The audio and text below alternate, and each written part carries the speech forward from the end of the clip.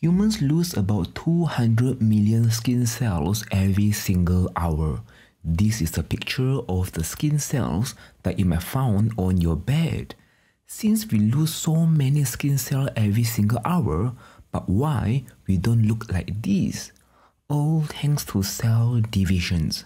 Cell division is a process which a parent cell divides into two daughter cells. This is why it helps us to repair those kind of damaged cells, but it also replaces those kind of dead cells.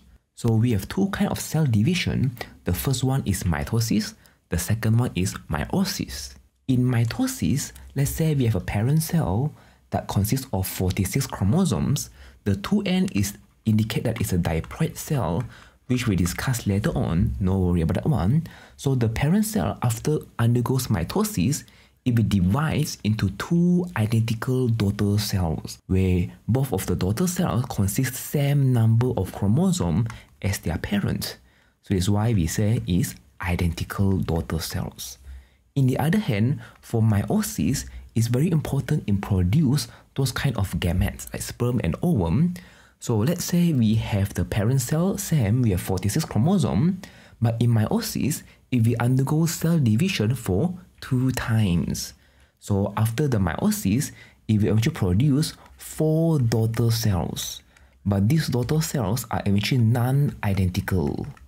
And as we can see here, the number of chromosomes is only half as compared to their parent cell.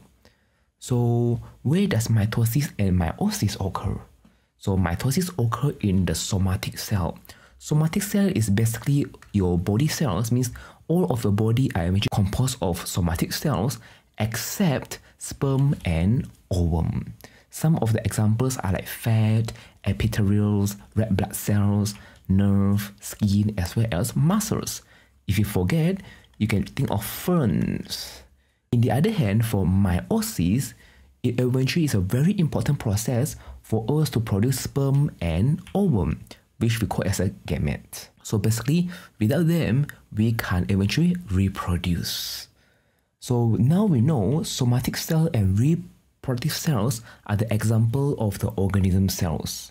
But if you look deeper into somatic cells, the chromosome in somatic cells come in a pair. But then for reproductive cells, the chromosome only come in a single set. For the one come in a pair, we say it is diploid cells, which consists 2 sets of chromosomes. One from the father, we call it as a paternal chromosome. One from the mother, we call it as a maternal chromosomes. Why is it comes in the pair? It's due to, you can imagine that this one will actually decide your eyes color. So don't forget, you are the product of your father and mother, but not only one of them. So whenever they decide to give birth to you, they will think of like, what kind of color should you have?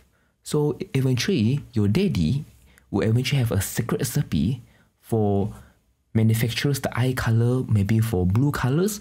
Meanwhile, your mother will also have a secret recipe to making the color of your eyes become brown.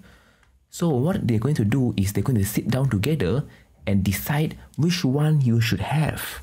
So this is why we have a pair of chromosomes. This is why we call it a diploid cell. In the other hand, for reproductive cells, we call it as a haploid cell because it only consists 1 set of chromosome. This is very important. Whenever we want to pass down to our next generations, we only pass down a single set. You can think of like, if I want to give my children something, I will give the one that is the best.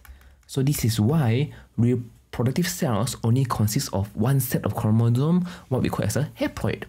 Or you can think of like the sperm cell and ovum are very excited to fuse together, so they are very happy.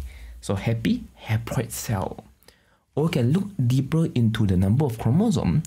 You can think of like now we have 4 peoples, boy A, boy C, girl B, and girl D. Let's say boy A and girl B fall in love and they want to give birth to a children. So if without meiosis, they will pass down all the chromosome to the next generations. So now the children boy E will eventually have 4 sets of chromosomes, 2 from the father, 2 from the mother. Let's say boy C and girl D, also same thing, give birth to a children without meiosis. But what if now boy E and girl F also fall in love with each other, and now they give birth to a children where they pass down all the chromosomes that they have? So now, even worse, girl G has F set of chromosome. So you will imagine that this will actually build up very fast with the multiplication of 2 power of n. As we can see here, in the first generation, we have 46 chromosomes. The next one is eventually 92. And the next one is going to be 184 chromosomes. Number of chromosomes decide who are you. 46 might be a human. 50 chromosomes might be a potato. Who knows, right? So this is why meiosis is very important. So let's imagine this is a scenario where we have meiosis. It means that before we're going to give birth to a children, we're going to undergo meiosis to produce a sperm and ovum cell. So meiosis eventually produces the daughter cell that has only half the number of chromosomes. So instead of 46, the sperm only consists 23, the ovum only consists of 23. So whenever they fuse together to form the zygote, this is why if we go back to 46 number of chromosome. This is how we maintain the diploid number for the humans. Same goes to boy E and girl F. When they decide to give birth to a children, boy E will eventually also produce sperm by meiosis, which half the number of cells. Same goes for girl F. And when they fuse together again, they will go back to the 46 chromosome. This is how it maintains the diploid number of chromosome in the next generations. So basically, you can think of like the formation of zygote is where we have one father and one mother. Both of them have the diploid cell. They eventually have the chromosome from their father and mother, which is your grandpa and grandma.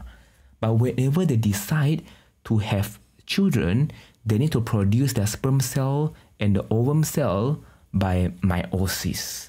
But meiosis will eventually help us to reduce the number of chromosomes to become half. This is why they only contain the best one that they're going to choose. Let's say the sperm will carry the best one from the father, the ovum cell will carry the best one from the mother. So this is why we call it as a haploid cell, because they are very happy, they are very excited to fuse together. Whenever they fuse together, and bam, we now go back to the diploid cell, which is 46 number of chromosomes. This is how we maintain the diploid number of chromosomes in the next generations, so that we won't become the potato by having 50 chromosomes. And the last, before we finish, we're going to learn what are the importance of mitosis and meiosis. For me, mitosis will drag us, D-R-A-G-S, or you can think of like G-R-A-D-E, where it helps us to replace those kind of dead cells. They repair the damaged cells, and it's a very important process in asexual reproduction where the cloning process occurs, where they can regenerate themselves or without their partner or without finding a couple. So since cloning is generate the new organism that is identical, this is why the daughter cell is same number of chromosomes. And last one also, they support growth for the embryo or any living cells. So this is why you are so tall or even taller than your parents. All thanks to mitosis. But then, for meiosis, they are very important to produce gametes, which eventually produce the genetic variations. This is why you look more handsome or more pretty than your friends. This is why you and your friends look differently. And remember that it only produces half the number of chromosomes as compared to their parent cell, because we only pick the one that is the best carried by our sperm or ovum cell. This is to ensure that the diploid number of chromosomes can be maintained in the next generations.